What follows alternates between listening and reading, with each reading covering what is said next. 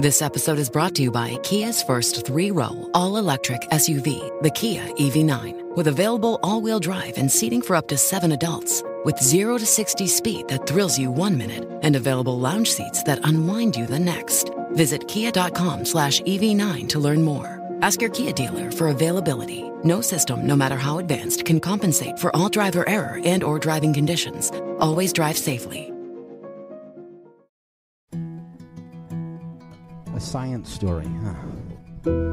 These NYU scientists, it felt right. But I was so and I just thought, well, I had figured it out. It was that golden moment. Because science was on my side.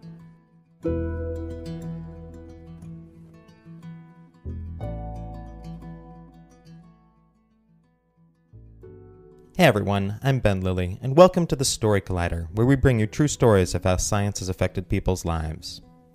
Quick note, we have shows coming up in Boston and London, and in New York, in Queens and Brooklyn. Go to storycollider.org for more info. This week's story is from Nick Hudd. The story was recorded in March 2014 at the New American Shakespeare Tavern in Atlanta, Georgia, and was part of the Atlanta Science Festival.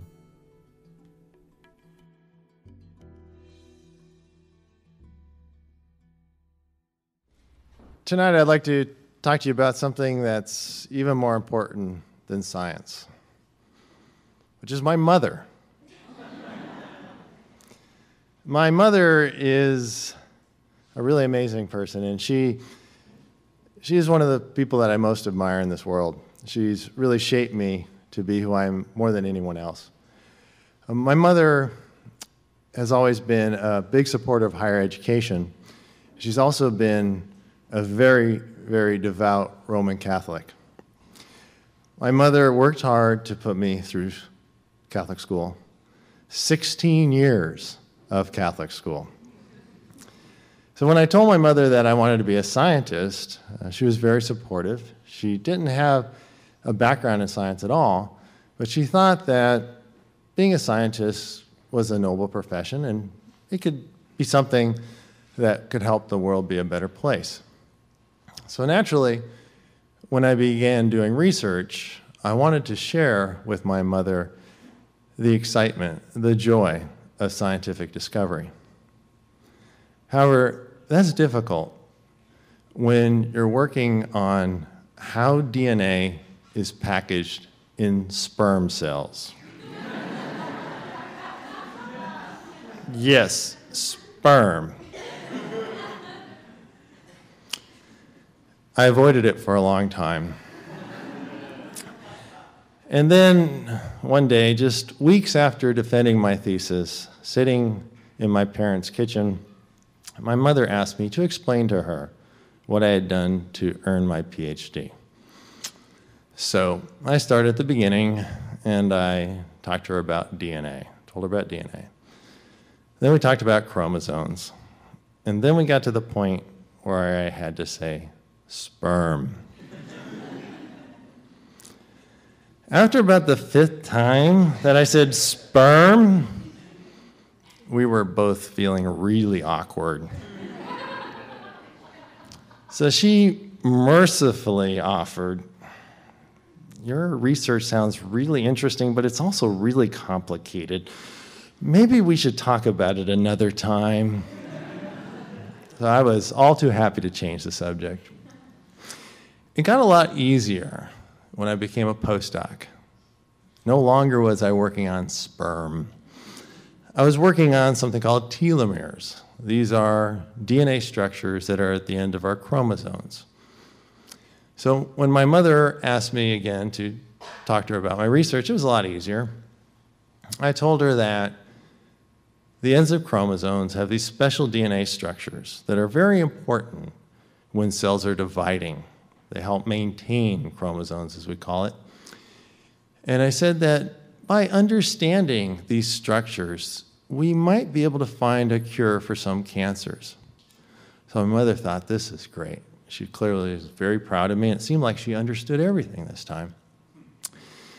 Then a little while later, I heard her giving a summary of my research to one of my siblings.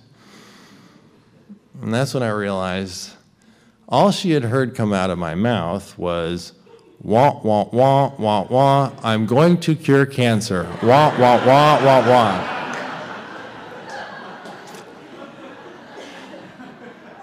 Well, that wasn't really an accurate summary of my research, but it was something that she could tell her friends without blushing. Right? So we had made some progress.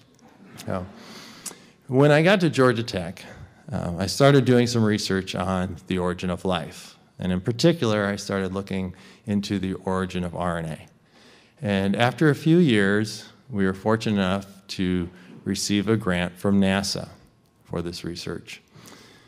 So I was very proud of this, and I wanted to share this with my mother. She lived near the Jet Propulsion Laboratory in Pasadena, and she'd always thought the smartest people work for NASA. So I thought, this is great. I call her up and I tell her that NASA is now funding our research.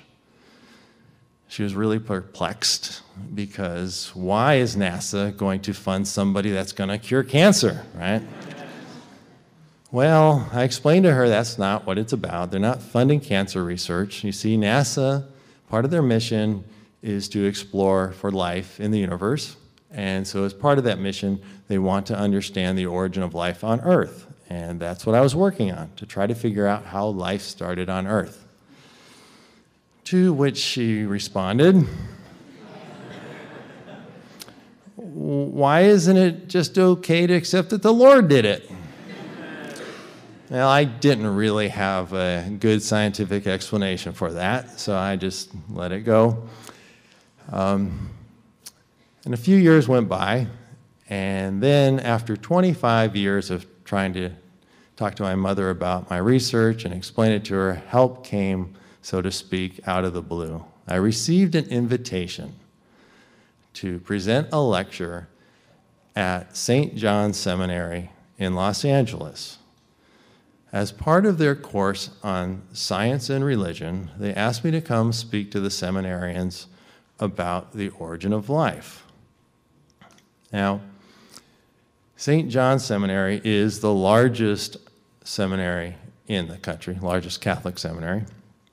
And my mother, she was born in Los Angeles and baptized in 1924.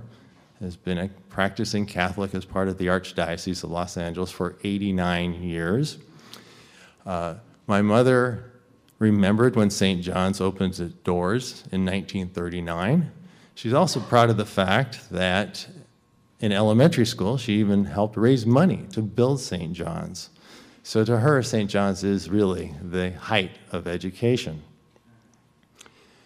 As part of my invitation to give a lecture at St. John's, I was also invited to attend Mass and to have dinner with the seminarians before my lecture. And I was welcome to bring a guest. Now, there couldn't be anybody else to invite except my mother, right, as a guest. So I called her up, told her about the invitation, and she was actually speechless for a moment. And then all she could say was, "What will I wear?" When we arrived at the seminary, we were greeted by the Monsignor. Now, the Monsignor is the head of the entire seminary.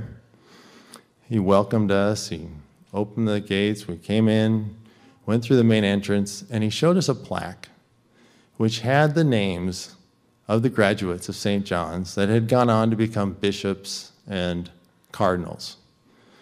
My mother looked at the list, and without blinking an eye, she started naming off the men on the list that she knew on a first-name basis. They had been in her high school class or in her older brother's high school class in downtown Los Angeles. My mother really became this kind of Catholic celebrity that night at the seminary. After dinner, we entered the prayer hall where I was to give my lecture, and I was surprised to see that there were about 200 people in attendance. In addition to the seminarians, people from the surrounding parishes had come to hear my lecture on the origin of life. And there, in the front row, there were 2 seats marked reserved. One was for the Monsignor, and one was for Mrs. Hudd, my mother. And she was just beaming when the seminarians brought her over and sat her down next to the Monsignor in front of 200 people to hear her son lecture at St. John's about science. So I started off talking about fossils and about how fossils teach us about evolution. And I talked about how when we look at the side of a hill, we can see these lines when a road is cut through that are what we call the sedimentary layers. These are the layers that are laid down by the sediment in an ocean many years ago, millions, sometimes even billions of years ago. And I told them that when we dig down through these layers, it's like going back in time. And that as we find there fossils of plants and animals, these are species that lived long before any humans ever walked on the earth. I went on to talk about how evolution takes place at the molecular level.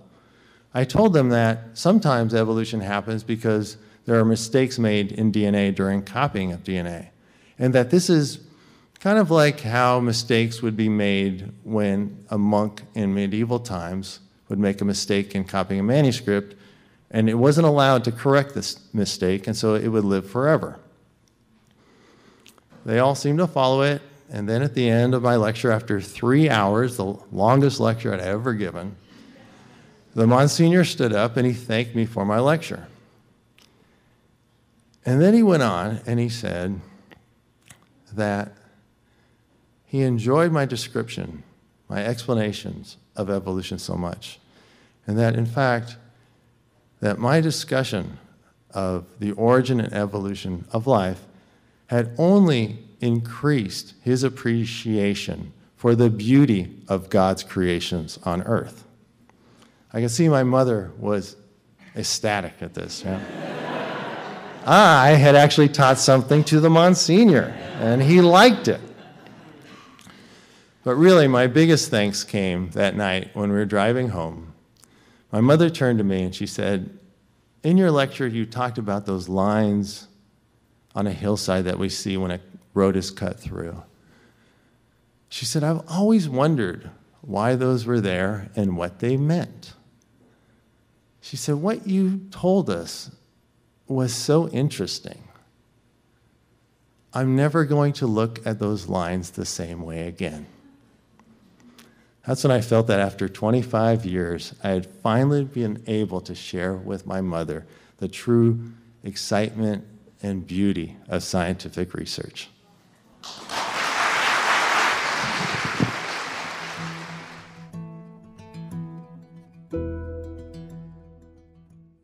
That was Nick Hudd. Nick was born in Los Angeles, California. He has studied the structure and function of DNA in various cells and viruses for over 25 years. Since joining the faculty at Georgia Tech in 1999, his laboratory has become increasingly involved in the search for the chemical origins of life, with a focus on the origin of RNA. He is currently director of the NSF NASA Center for Chemical Evolution and associate director of the Pettit Institute of Bioengineering and Bioscience. For more science stories, take a look at storycollider.org, where we have archives of the podcast and upcoming events. Also, we depend on listeners like you for our support. If you're able, please consider donating at storycollider.org/donate. The Story Collider is produced by me, Brian Wecht, Aaron Barker, and R.A. Daniel. The podcast is produced by Rose Eveleth. Additional help from Brooke Williams, Lena Groger, and Justin D'Ambrosio. The theme music is by Ghost.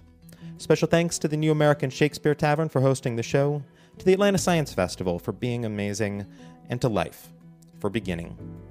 Thanks for listening.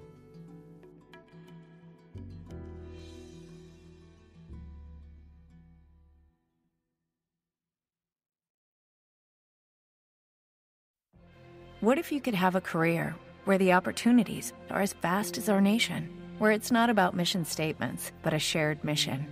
At U.S. Customs and Border Protection, we go beyond to protect more than borders. From ship to shore, air to ground, cities to local communities, CBP agents and officers are keeping people safe. Join U.S. Customs and Border Protection and go beyond for something far greater than yourself. Learn more at cbp.gov/careers.